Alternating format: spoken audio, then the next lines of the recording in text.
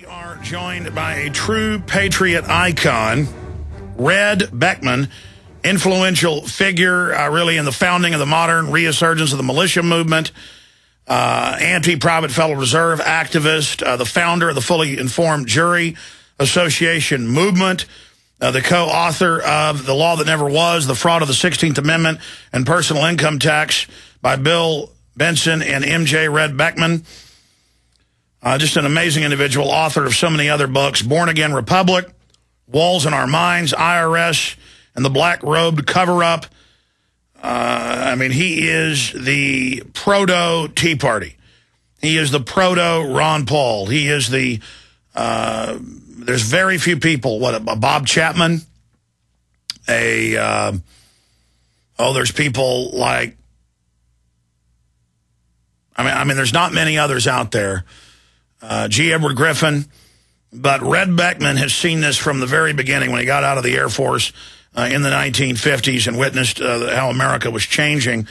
And I wanted to get him on to pick his brain about the way America's changed, what concerns him most, what he thinks is most positive and most negative.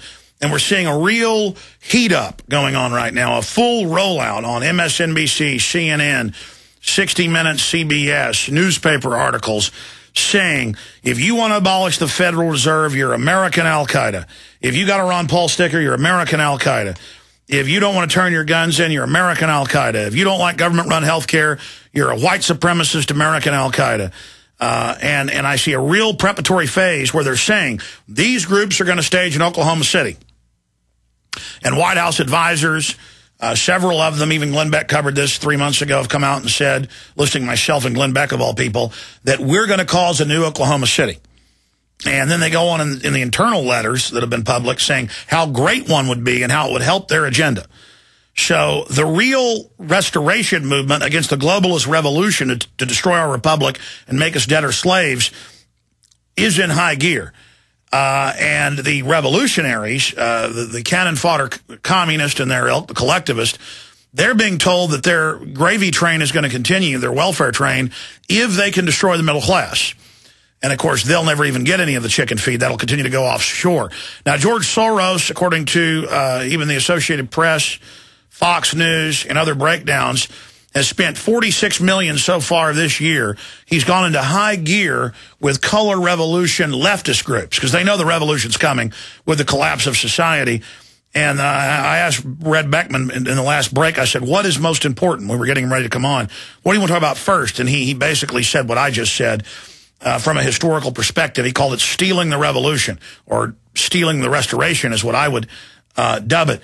These are the most dangerous times we've ever been in. This same group of international banks that are based in Europe, where the bailout money went, financed the Russian takeover, on record. They financed Hitler as a wind-up toy. That's on record. So they can then counter him. They do plan a hot revolution. And the Marxist-Leninist leadership does say blood is the answer. I sat across the table a few weeks ago from a well-known leftist who confided they were really a Marxist and blood was the answer after they had a few drinks in them, and said it very proudly. But it's going to be blood of somebody that owns a car dealership, not of the globalists sitting offshore. It's going to be the blood of anybody that's got one more dollar than them. And this whole thing's been financed by the Ford Foundation and others on record. The illegal alien brigades, all of it. But the globalists are in trouble. The awakening was stronger than they predicted it would be. They knew moving this system in, there would be a counter to it. And Red Beckman joins us. Red, break down your concern and the message we've got to get out to the Tea Party dealing with the stealing of the revolution. By the way, it's real good to be back on your show. Been a while since I've been on, and anyway, I think that the Tea Party thing, I was afraid they might kind of fade out and kind of disappear after the election, but that's not the case. They are continuing to learn and grow, and this is one of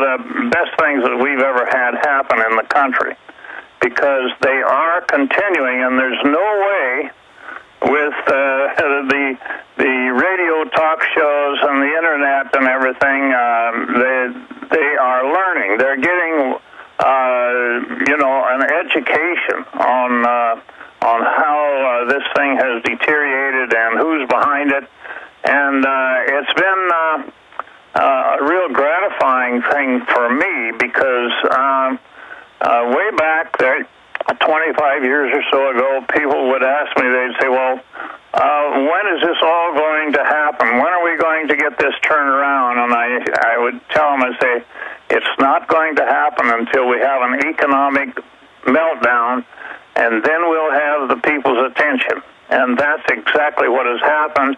And so what we need to get across to the Tea Party people is that it's actually a very small minority.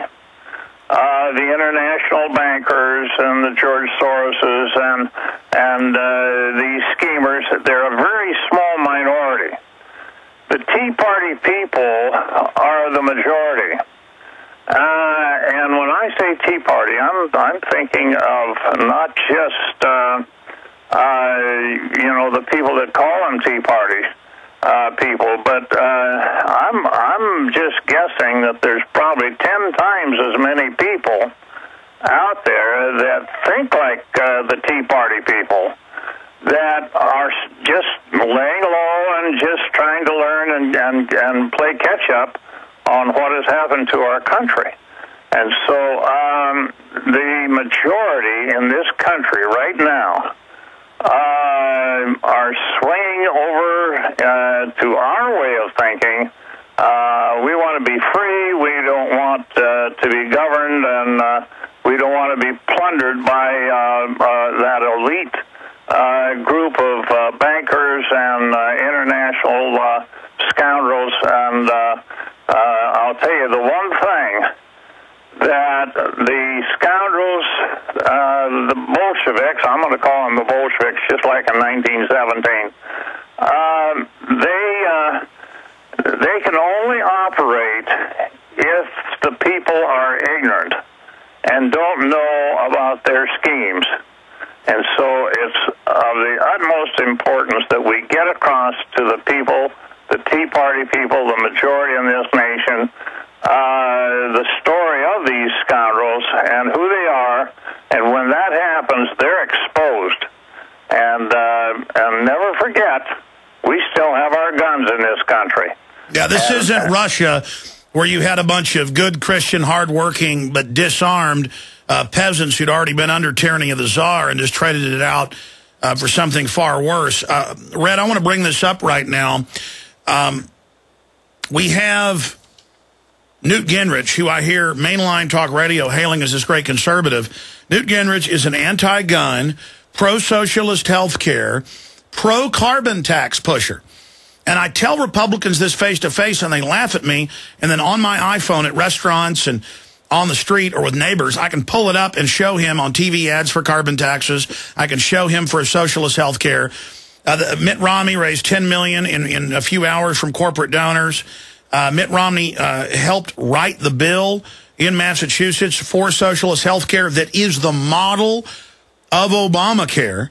Yes. And you tell some of these Tea Party people this and they laugh at you, kind of like I was in McBride's gun shop a few years ago, and Bush was still in office, and a guy came over, it's a big gun shop, and said, Alex, I don't appreciate you lying about President Bush and saying he supported the assault weapons ban. I didn't get mad. I said, it's a fact.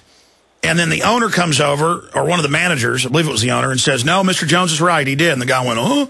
So, these people have almost invincible ignorance.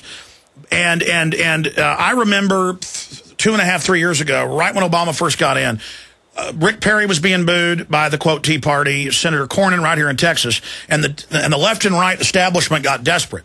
And they rushed in, and they tried to make it a partisan issue, and they said, it's only Republicans, they're being bussed in, They're being paid for by the Republican Party, and then so Democrats wouldn't feel like, hey, I'm against the big banks and bailouts. It was more of a Ron Paul movement. It was honest. They were booing Republicans and Democrats. I mean, they had it, straight. They were Red Beckman, Alex Jones listeners. And then the Republicans, to basically fulfill that false prophecy, ran in with buses and TV ads and Fox pushing it with their own Tea Parties run by Dick Armey to try to co-opt it. But it hasn't been totally successful. And that's why whenever this creature, this globalist, who openly calls for world government, Newt Gingrich, comes out and says, we need to not be hardcore Republicans. We need to not cut government. That's why they've now rebuked him, and he was one of the front runners. He's now dead meat because the Tea Party has gotten in his face and said, you're a shameful creature. And so what you're saying is there's a battle over the soul of the Tea Party. Absolutely. And, there's something else that is feeding into this whole picture. Stay there. Tell us about the something else on the other side. Then we'll look at all the movements you founded. Not because we're tooting Red's horn. It's an example of the power of the individual when they have knowledge and the true role of government in our republic. Living legend, Red Beckman, straight ahead. I'm Alex Jones, Infowars.com. Red Beckman is our guest. Red, you were getting to a point as we went to break. Yes, and of course you brought up, different organizations that I've been a part of and such, and you had mentioned Aladask and the 60 Minutes segment that they had on Sunday night that were they were really down on anybody that has anything bad to say about our government. I didn't see the program, but I know Aladask quite well. He's a very sharp American and a very patriotic American. And they were ridiculing the idea of this sovereignty. And I couldn't help but chuckle when I heard about it because all you have to do is ask an attorney about one person on a jury having the authority and the power to hang a jury. One person can hang a 12-person jury, and there is no conviction when that happens. And of course, this is where I started when I started teaching about the jury and jury nullification. I got a handle on that at a very early date of how that we the people have sovereignty, and it is proven when we get into a court and one person hanging a jury in a tax case or any other case where the government is harassing the individual, one person has more power than the President of the United States, even if it's Obama. One person has more power than the Congress, the House and the Senate combined. One person on that jury has more power than the whole nine justices of the Supreme Court that are nothing more than government agents because they're all government employees. And so one person has that power. That tells us that the people are the sovereigns, not the government. And there's many other ways that we can, identify the sovereignty of the people. But it would be really great if the Tea Parties would pick up on this sovereignty thing and recognize the power of a jury. And of course,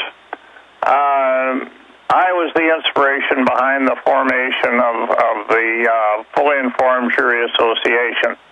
I didn't help Don Doig and Larry Dodge to start that organization, but I started the ball rolling in December of 1979. the Libertarian State Convention, the first Libertarian Party, the modern Libertarian Party, their first state convention in Montana, and Larry Dodge and Don Doig were there. It took 10 years for them to really grasp. We crossed trails a number of times, of course, and I kept telling them about, the jury power. And then in 1989, 10 years later, they had gotten enough of a mental strength there that they had gathered together to where they recognized that I was correct in what I was saying, and they put that organization together, and that organization is doing a great job right today, and that's caused the globalists. It really is a tremendous thrill for me when I see what they're doing and how they're growing, and it's just everything is working for them. And of course, the Tea Party people need to pick up on this jury thing and how important it is. So, Red, we've got a long segment coming up. And we'll be able to continue to break this down. I want to get into the Federal Reserve, the income tax being a fraud, the facts on that, your ideas for restoring the republic. I also want to talk about the true role of the jury with you on the other side. Red Beckman is our guest, and the Fully Informed Jury Association has done such a good job educating jurors that the globalists are trying to move to get rid of juries to Red Beckman. Red, you specifically off air made the point to yours truly that you don't see any way that this system is not going to collapse, and that it's through that crisis that the establishment is going to try to put forward its false solutions, which are more of what brought us to this point. Yes, that's why I stress that the Tea Party people and the people that think like those Tea Party people really need to recognize the fact that they're the majority, that they are armed and they are becoming informed about what's happening in our country, because they need to have a lot of confidence. They need to have the kind of confidence that will help them to, you might say, counter all the propaganda and such that's going to be put out by the major media. Because we have to recognize that the major media is not on the part of we the people. They're not representing us at all. And so we've got to get it across to Tea Party people that we are the majority. And we are not going to tolerate, a takeover of our political system like they did in Russia back in 1917. We're not going to let that happen. We have learned some lessons from what happened to those people back then. We're not going to let it happen. We don't have to let it happen. And so I'm always the optimist. And I think we've got a lot to be optimistic about at this point in time. And, of course, you mentioned the Federal Reserve Bank. Believe you me, before people had their houses foreclosed and all, you couldn't explain anything to them about the Federal Reserve Bank. They just didn't know. They thought it was part of the federal government and all that. When somebody gets in that kind of financial trouble where their house is being foreclosed, you can educate those people. You can tell those people about the Federal Reserve Bank, and they can grasp what you're saying.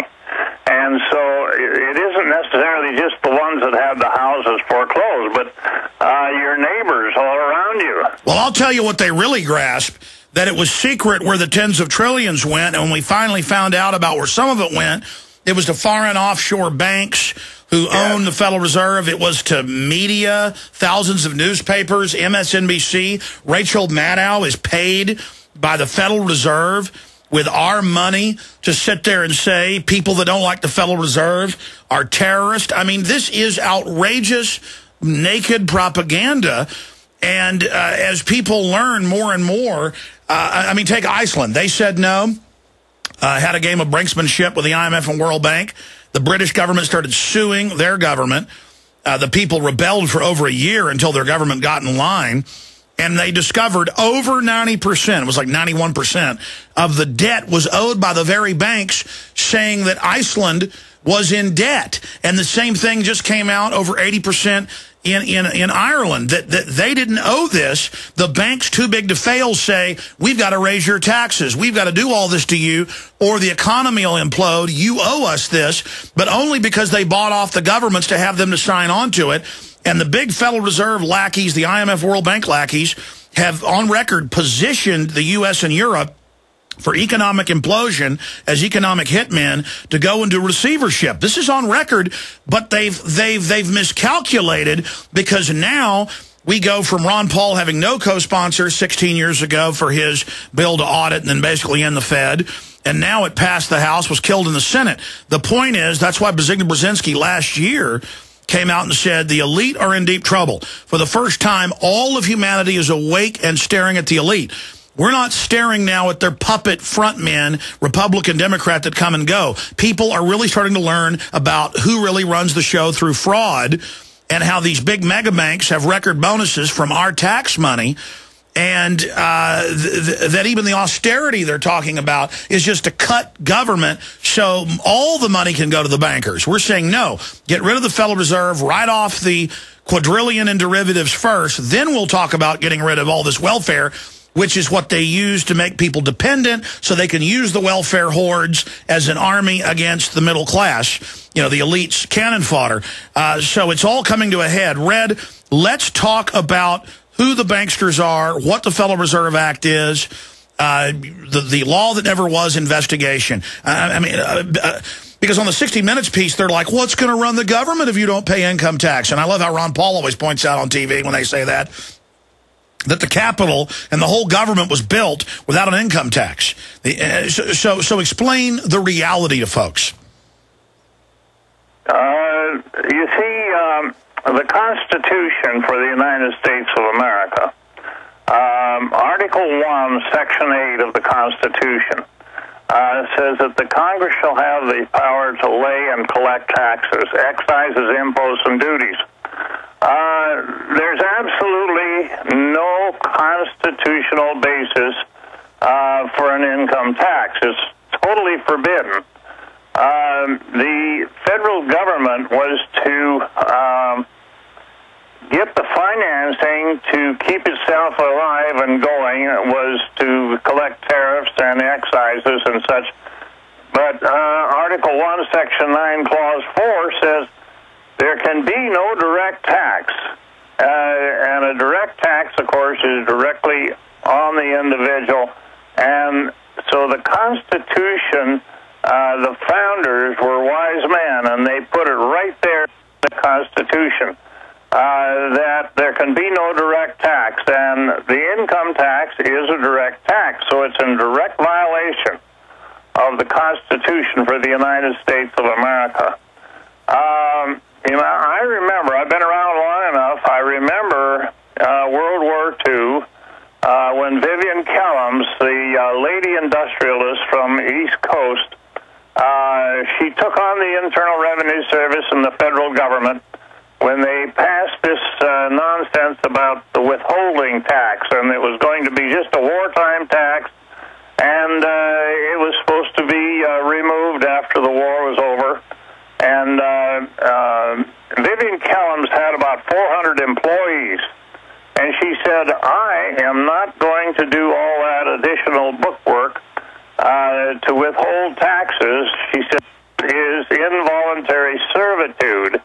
And she ended up in court, and it was a long battle, but she finally won it.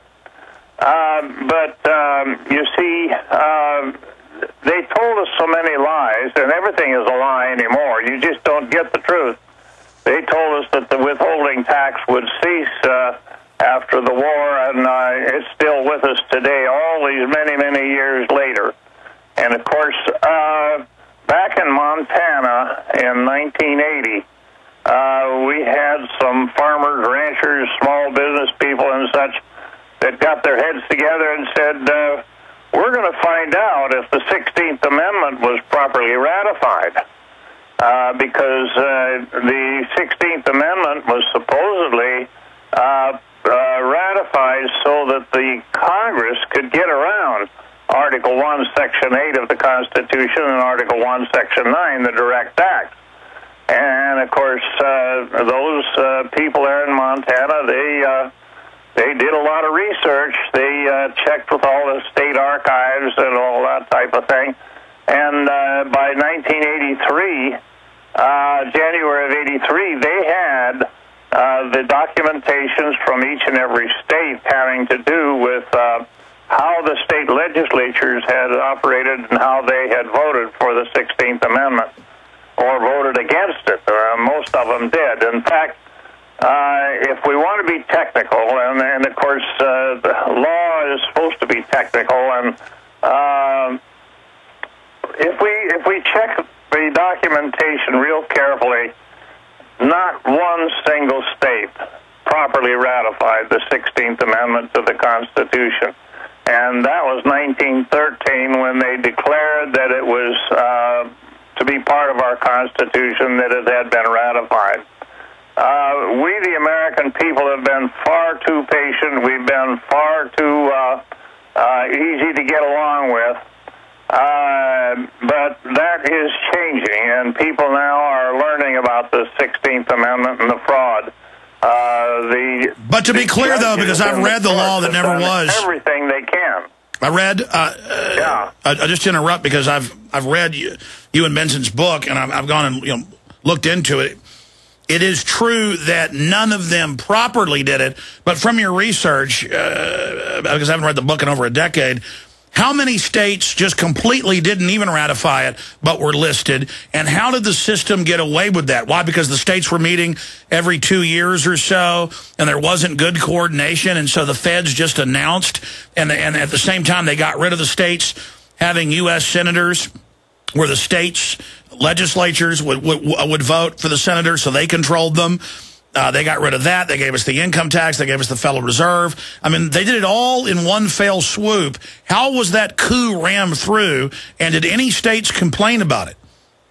There were some states that complained about it, but not to the point where they were heard. You have to recognize the fact that our media back then consisted of one thing, and that was newspapers, and that was controlled basically by the William Randolph Hearst organization. And even at that stage of the game, the media was already controlled, and the media was, the media was not for the people. It was for the elite. It was controlled by the elite.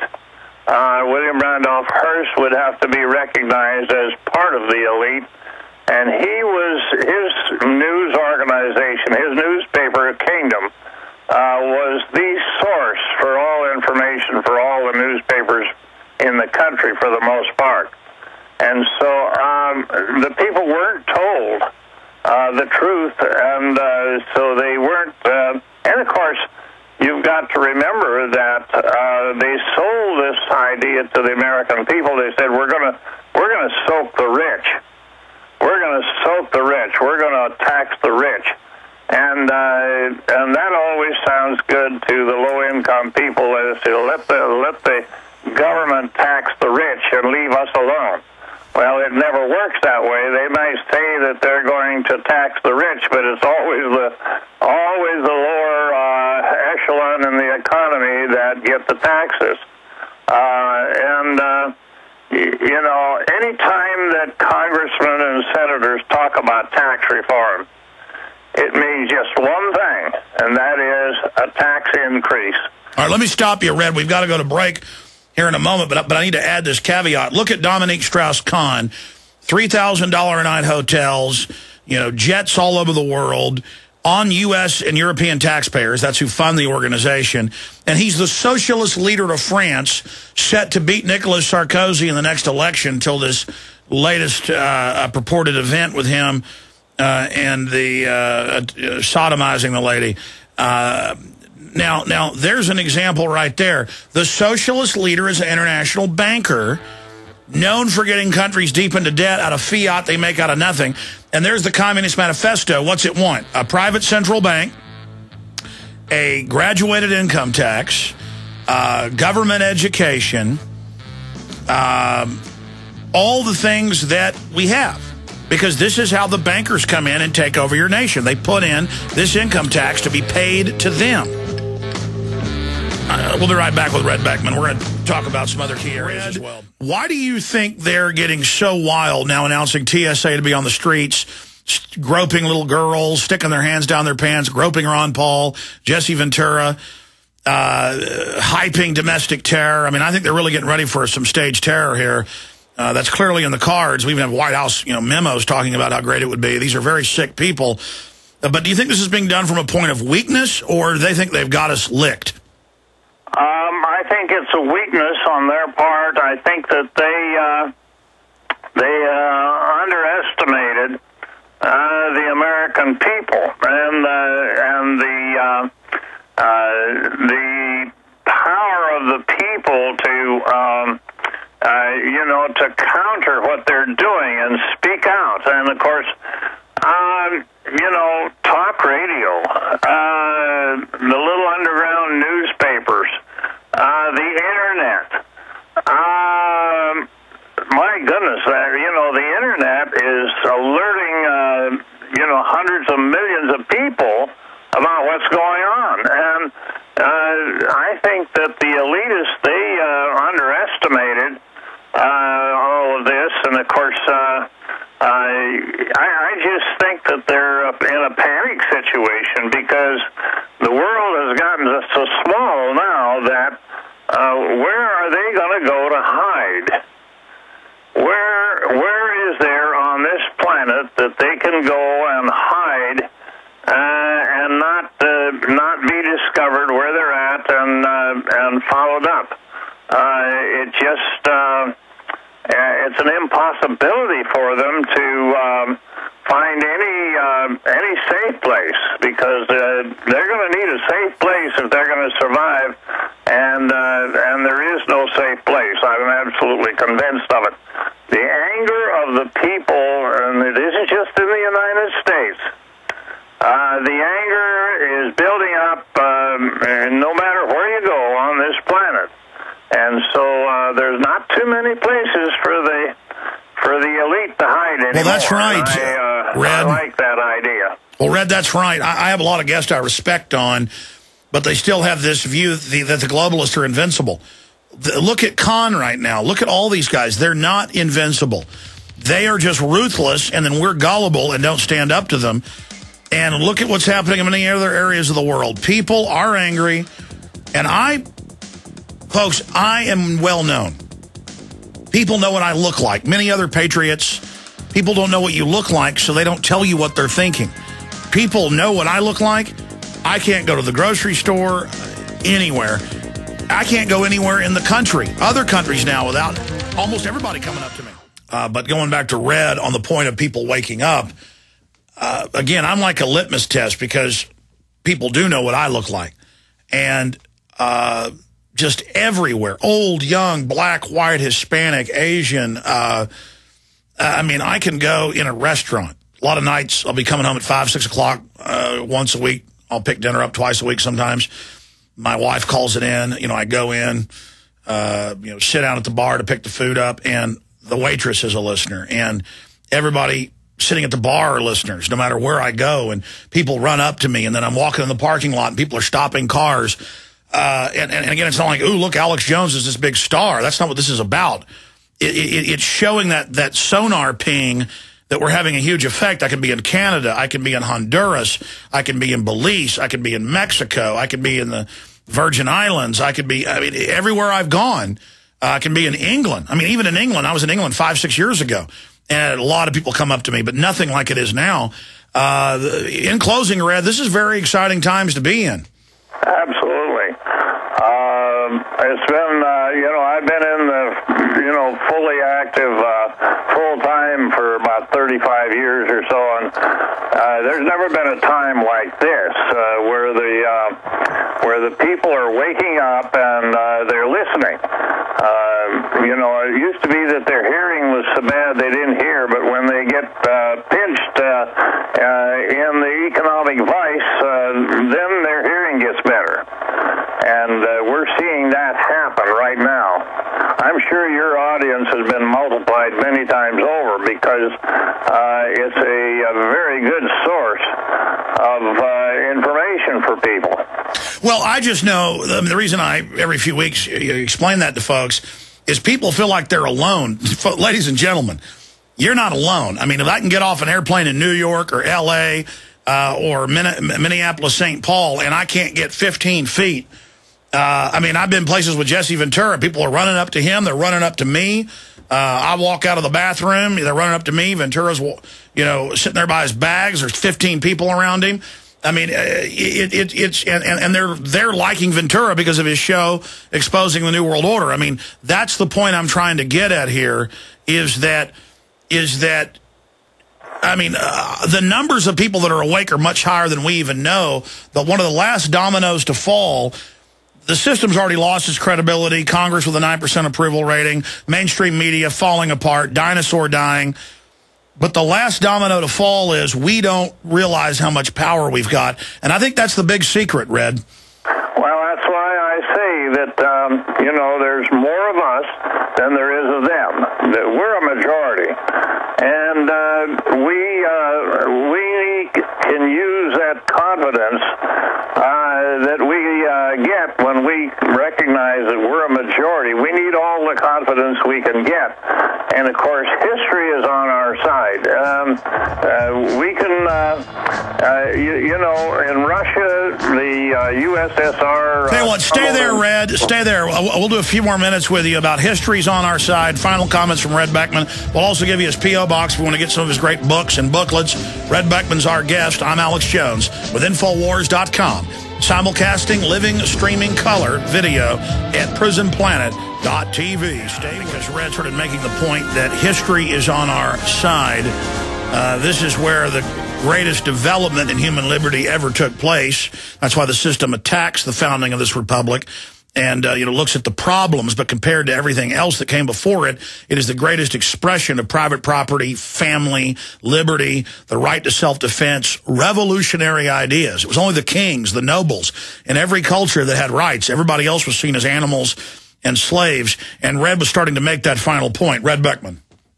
Yeah, well, when the USSR went down in December of 91, it could have turned into a chaotic situation, but it didn't.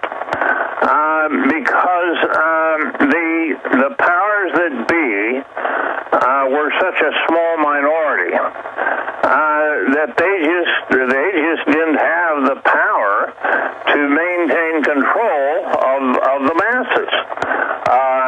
In Romania, that was Christmas time of '89.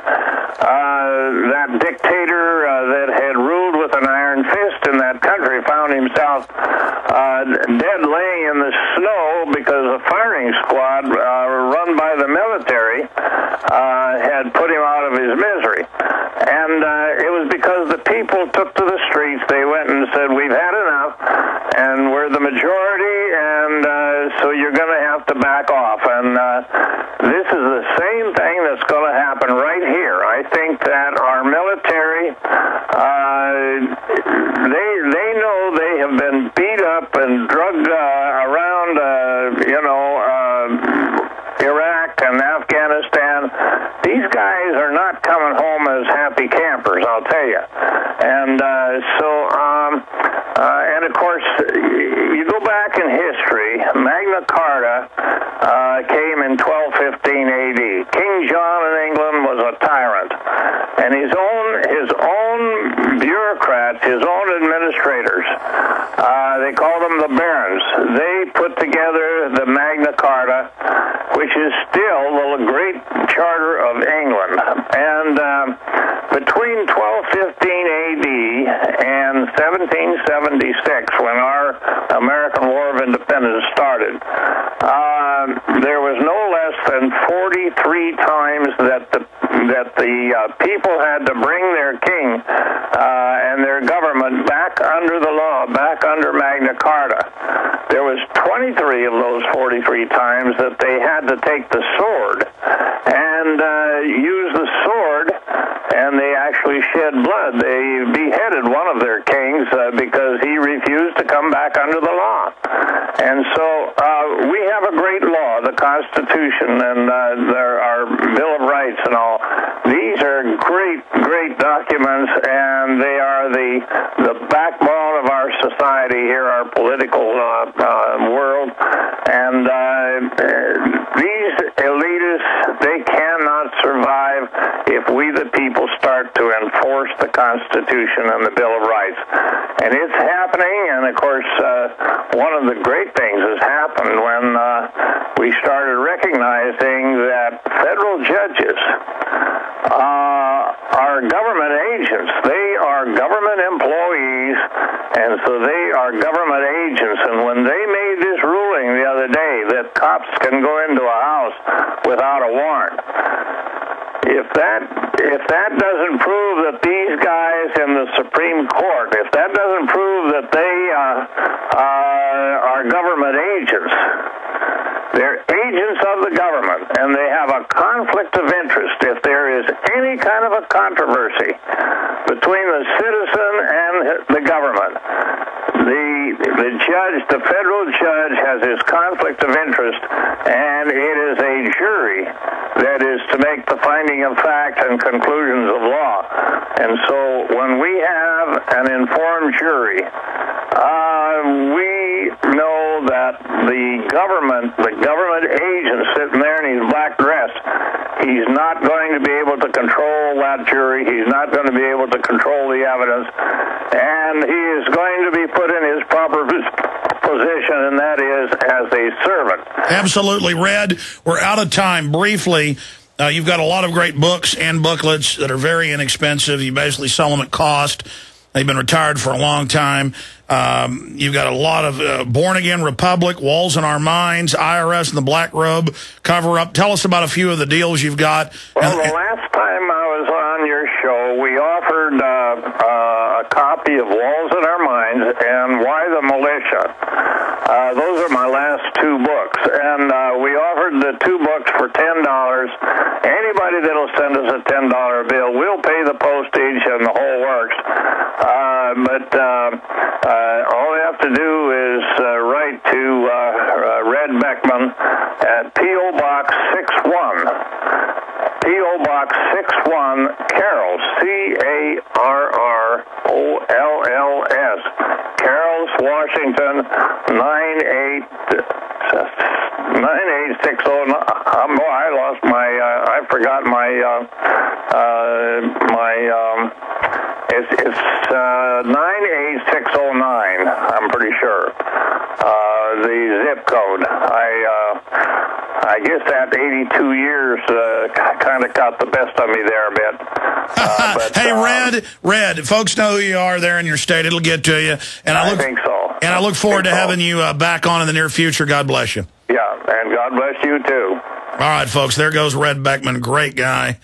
And we're just glad to have him. There was a period a few years ago where we really even couldn't have him on because of health issues, but Red is back and we love him.